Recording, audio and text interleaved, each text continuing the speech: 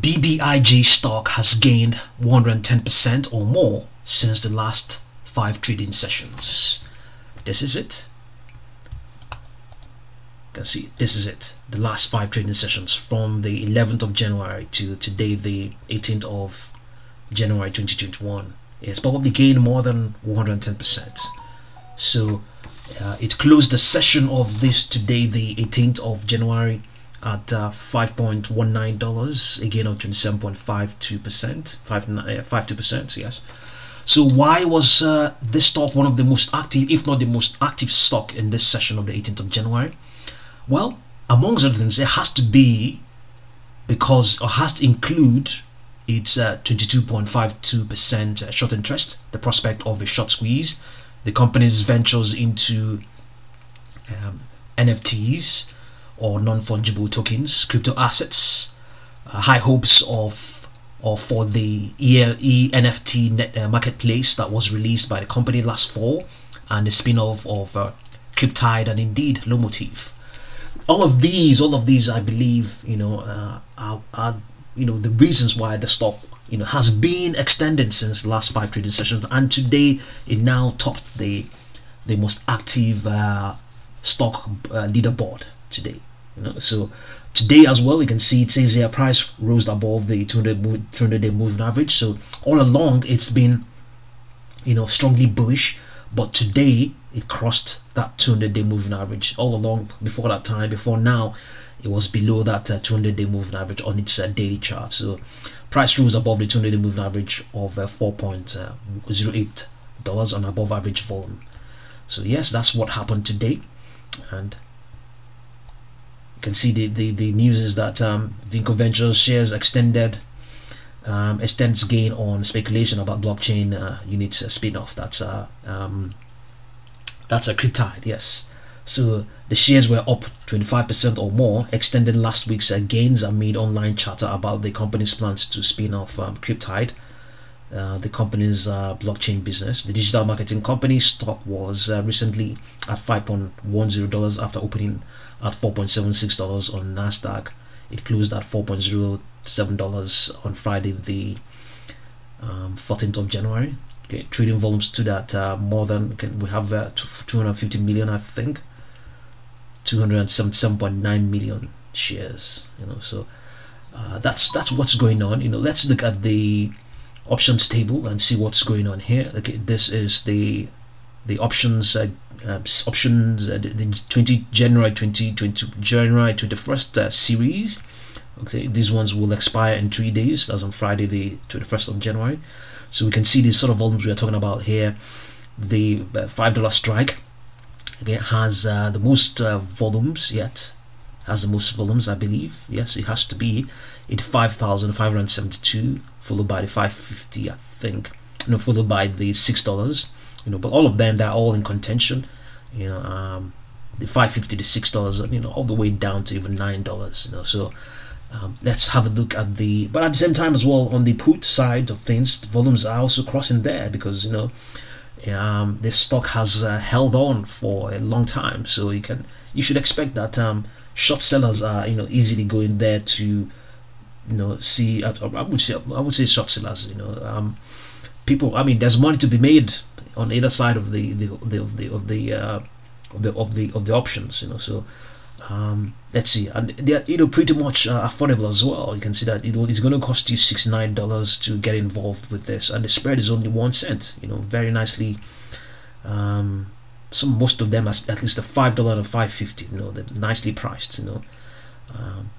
Okay, even the $7.50 as well. Also, the $6 not so. Even though the 2 cents is not the end of the world. So let's have a look at the Greeks and see what we are talking about there. You can see the theta. The theta is very high for those. You can see that 0.072. I believe this is what it's going to lose every day, 0.72. But at the same time, look at the implied volatility here, 275% for this $5 strike, 310%. That gives it. Okay, what am I talking about? 416. So this is an indication of the expectations involved, the demand and supply. It's very high. This stock is that's as a matter of fact, that is probably where a significant amount of the deal is going on. In the option on the option side of the stock, that is probably where the whole activity is going on. And see that they're nicely priced as well. This $9 strike, it will, $15 will just get you in there, and enable you to get involved. See what we are talking about here. It's the expectations are very high. The interest is also very high. That's what just these implied volatilities are pointing at. And then we also have the gamma. These are the sort of figures you will use to determine the sort of volumes that maybe market makers will to help you determine the sort of figures, the sort of shares that market participants have to probably sell or buy, as the case may be, to ensure that their books are in order, ensure that they don't run into losses. So this will give you, in this case, which will be if you multiply this by 100, you get 23.7 multiplied by the volume so far, or the open interest, as the case may be, and then you have, okay, that was the volume there, or open interest, as the case may be. You multiply that by 23,234 by that what is it called? What did we see again? What was that? Yeah, multiplied by the gamma. Yes. So that will give you an idea of the sort of volumes market makers will have to buy or sell, as the case may be, to keep their books in order. So yes, it's really interesting. You can see that this this open interest, this is also an open interest of 7,549. So if we look at the Greeks and see what we have there, it's 0.256 times 77,000. Okay, that's what we're talking about there. That will give you an idea of the sort of volumes that they have to be contending with. Let's see now. Let's see.